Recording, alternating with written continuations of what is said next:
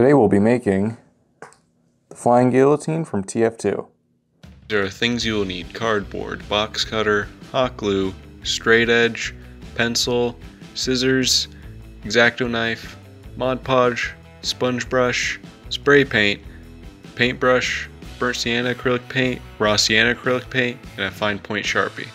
First I started out by drawing the shape of the Flying Guillotine onto some zero box cardboard using a pencil just so I could erase any mistakes.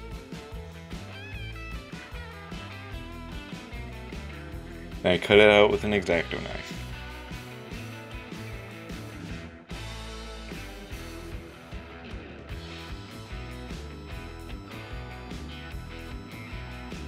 Then I used that to trace it onto some thicker cardboard.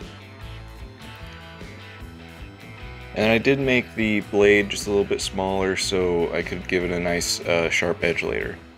And I cut it out with a box cutter and X-acto knife. Then to make the handle a bit thicker, I traced the handle onto some cardboard and cut it out with a box cutter.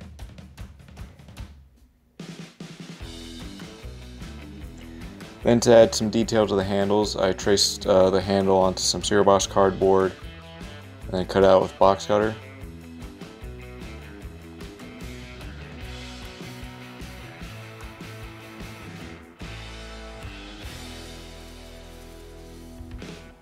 And I cut out 3 circles with an X-acto blade to match the 3 circles that it has on the handle in game.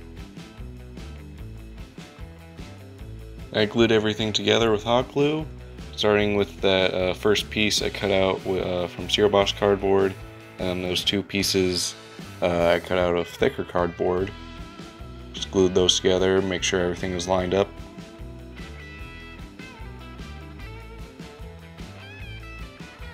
Then I glued on the handles.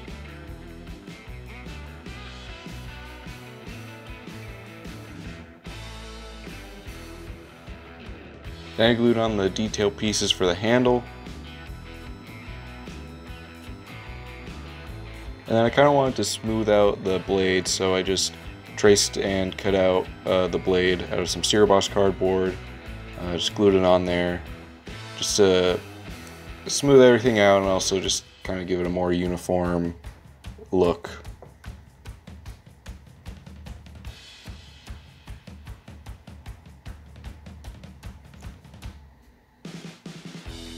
And then I made the edge of the blade by getting some more zero box cardboard, gluing it on kind of at that angle with hot glue.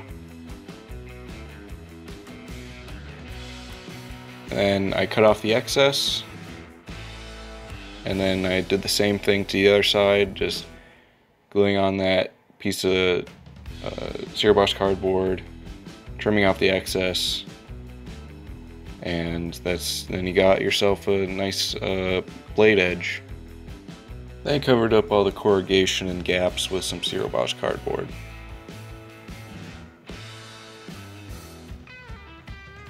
Then I primed it with some just flat gray primer. Then I painted the whole thing metallic silver. Then I painted the handle with some burnt Sienna acrylic paint. It did take me a few coats just to get a nice color. I had to be careful around the parts I still want to be silver. I did make a few mistakes, but I just went back in with a silver Sharpie to cover those up.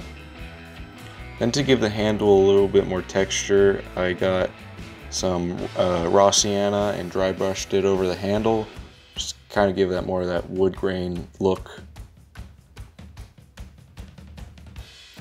And I covered it in Mod Podge, just kind of seal everything in.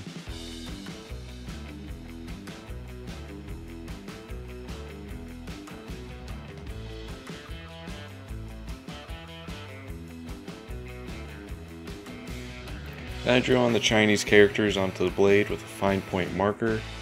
I would recommend to put a layer of Mod Podge over it, just so the marker doesn't smudge. Because if you don't do that, it will smudge, and then you'll have to redo it, which is annoying. But after that, it was done. I'm pretty happy with how this turned out. So yeah, thank you guys for watching, and I'll see you guys next time.